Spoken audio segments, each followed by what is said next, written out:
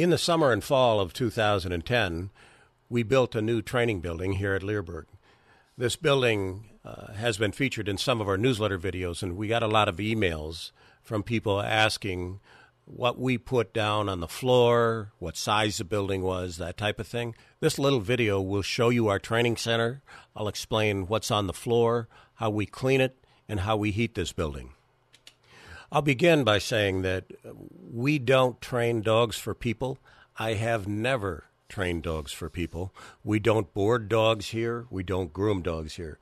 This building was built specifically for Cindy and I to train our personal dogs with, and we have friends that come and train with us. Our building is 120 feet long by 50 feet wide. The actual training room is 40 feet wide by 120 feet long. We have storage rooms off to the side.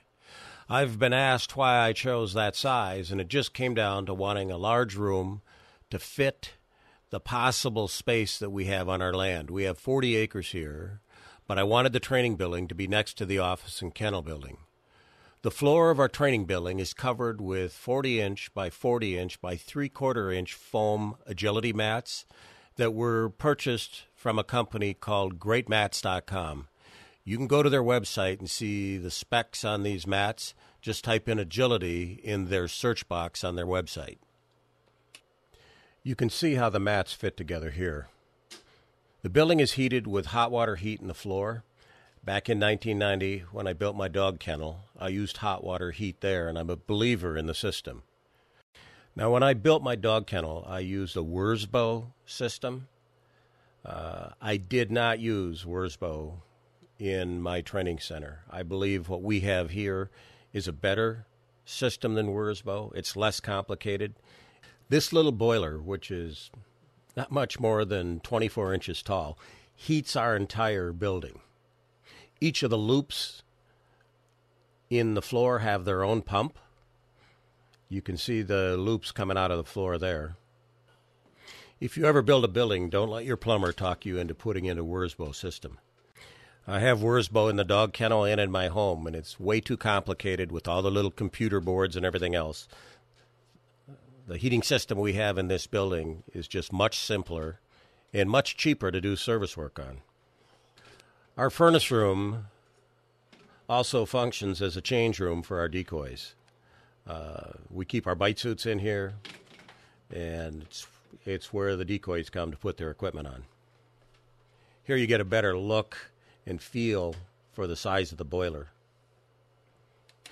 Now, we really like the flooring material we picked. I got another email this morning asking what the mats were. This is how we clean it.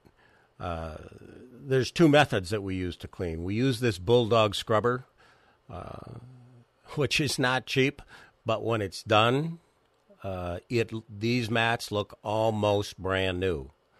It puts water down, and then it scrapes the water up and vacuums behind it, like you see here. It wasn't an easy decision to go out and spend over $5,000 on this scrubber, but we did some research.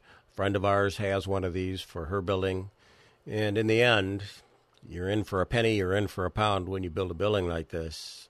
I wanted to keep these mats looking new, and this is the product that I chose to go with. It's battery operated, self-propelled, and like I said, it wasn't an easy decision to do, but I don't regret it. Now here's the second way we clean our room. It's actually a broom called a Kransel.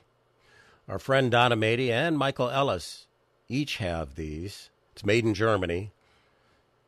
It's about $450, but it's slick. There's no motors to it or anything else. You just push it, and there's where all the dog hair and dirt go in. You just dump that out. So we sweep the mats with the Kransel, and then we go over it with the Bulldog scrubber, and our mats look almost brand new when we're done. This is one of the slickest little machines I've ever seen. You can go on the internet. I forgot where I bought it. I just did a search on Cransel and bought it. I'll tell you how strong this is. You can push this over a Frisbee, one of these rubber Frisbees, and it'll sweep it up.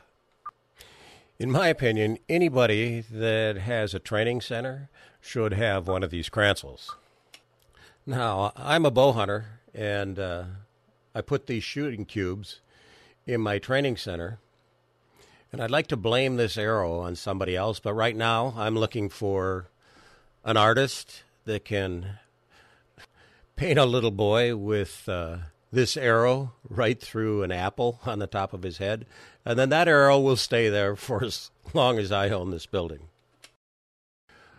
Part of the beauty of living in Wisconsin is the winters that we have here.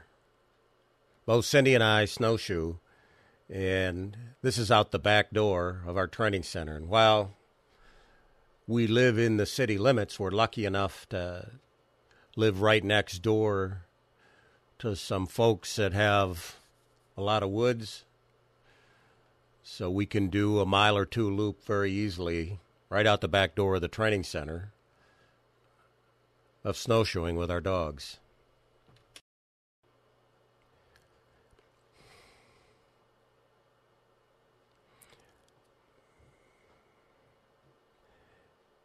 And this is the back side of our office building right next to the training center.